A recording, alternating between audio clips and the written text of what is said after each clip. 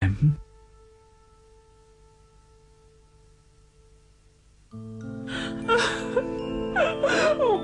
is he? Oh, is this doctor? He is my teacher. Please calm down while I speak to him. Lord, while begging for alms this morning, I met this woman with a dead child. She was asking for medicine to cure her son. Oh, Lord and Master, please give me some medicine that will cure my boy. What is your name, and what happened to your son? My name is Kisagotami. My only son had fever and died suddenly. Please, Lord, you must help me. Give me the medicine. I can pay you in gold.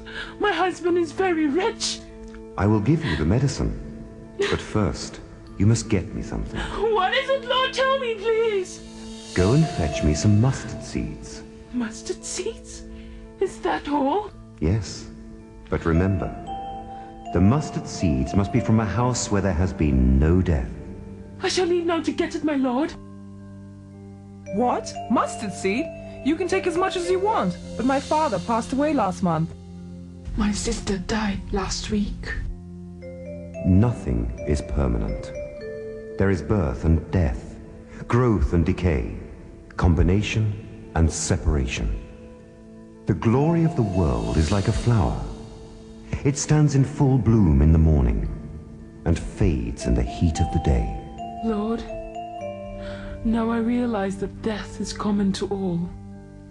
Remember, Kisagotami, one day we must all let go of the things we love.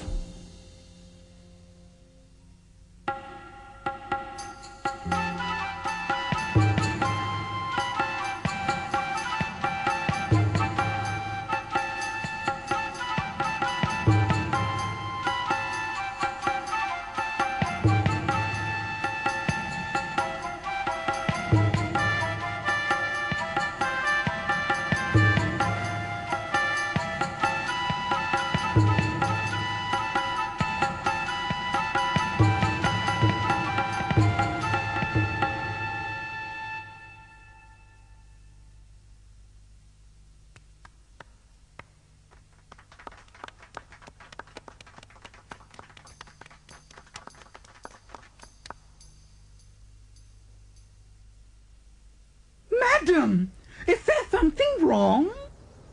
I don't feel well. I feel as if I am a prisoner, and I wish to be free. Prisoner? Madam, you are the loveliest and wealthiest of all the women in this kingdom. You know that men seek your company for your wit and your charm, not just for the joy of your body. I know all that, but I sometimes wonder if being an ordinary wife with a difficult husband and sickly children is not to be envied. What are you saying, madam? The ordinary woman is first a slave in her father's house. Then she is a slave in her husband's house. But you are free, madam. Am I? Then there must be something else, something that beauty and wealth, husband and children cannot bring. Madam. Oh, I would give up all that I possess to find that freedom.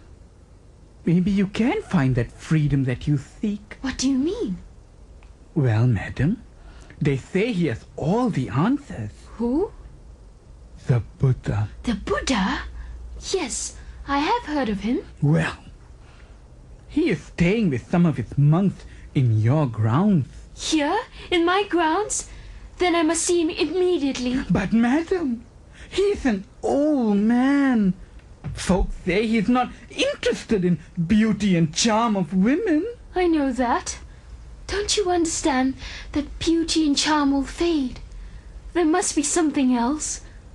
The Buddha must know. I must find out. Get my carriage ready at once. The craving of the person addicted to careless living grows like a creeper. He jumps from one life to another like a monkey, swinging from tree to tree looking for fruit in the forest. Venerable Master, I am Ambapalia Kotisen. I have tasted the full sensual pleasures of this world, and it has brought me only pain, longing, frustrations, and emptiness. Dear child, you must control your body and your mind. And how do I do that, Master? Give up attachment, lust, craving, and all evil deeds. Cultivate good deeds, speech and thought. Yes, my lord. I will do as you ask. I will cultivate good deeds from now on. May I invite you and your monks to have your meals at my house? As you wish, my child. But Lord, you are not serious. You are a prince like us. How can you dine with a courtesan? You must dine with us. Oh, forgive me, Lord. I do understand if you cannot dine with me. Within the Dharma, there is neither prince nor courtesan. Tomorrow, we shall take our meals at Ambapali's house. Oh, thank you. Thank you, Lord.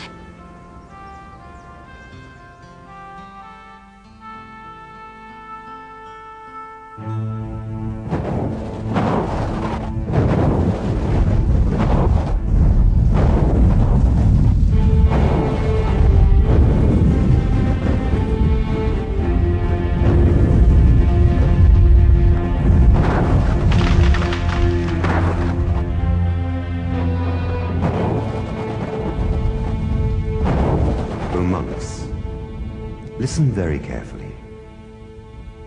At the end of 3 months, I will pass away. What? Pass away? Lord, for the good, the welfare, and the happiness of gods and men, let the Lord live out his life. Enough.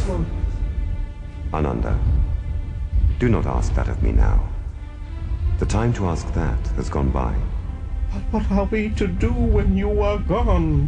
Monks, the Dharma I have taught has no secret versions.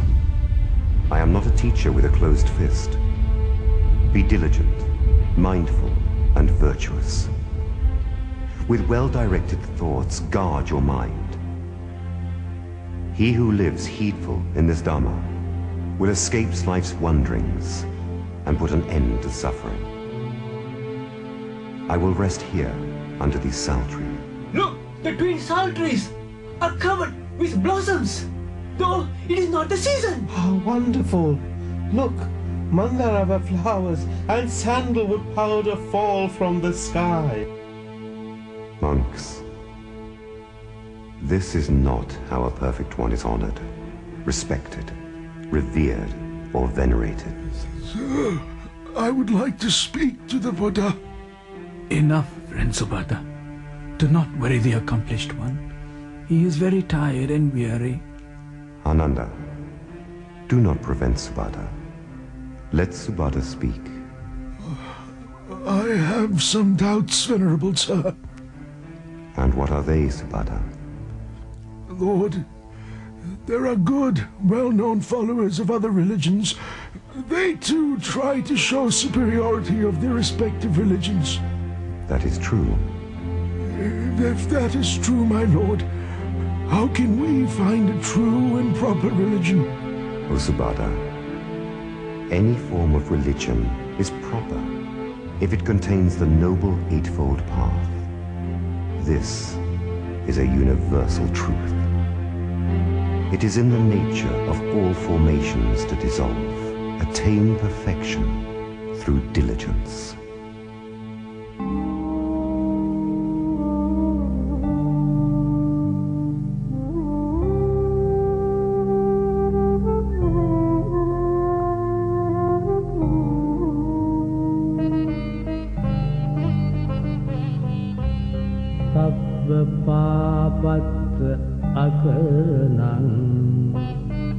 කුසලත් උපසම්පදා